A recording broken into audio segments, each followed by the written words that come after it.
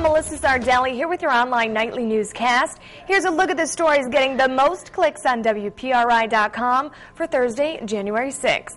From the East Bay Mobile Newsroom, Eyewitness News in Tiverton now. We're the scene of a serious crash on Route 24. The driver of a pickup truck lost control and rolled over into the woods around 7 o'clock this morning. The highway had to be closed so that a medical helicopter could land nearby. State police aren't commenting on the victim's condition. A notorious Rhode Island killer has died while behind bars.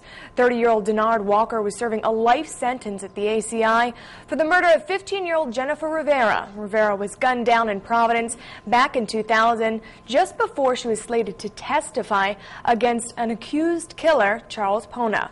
Walker was found dead in his prison cell this morning. The Department of Corrections says the death is not suspicious and it's possible he died of natural causes.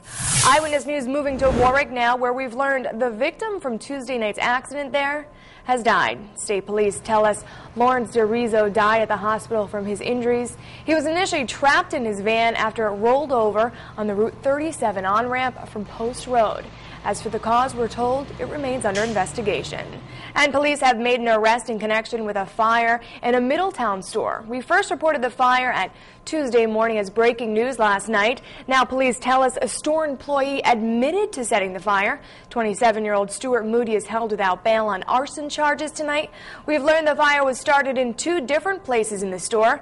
Firefighters tell us the store remains closed because of smoke and fire damage.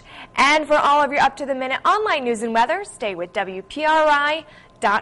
Thanks for watching.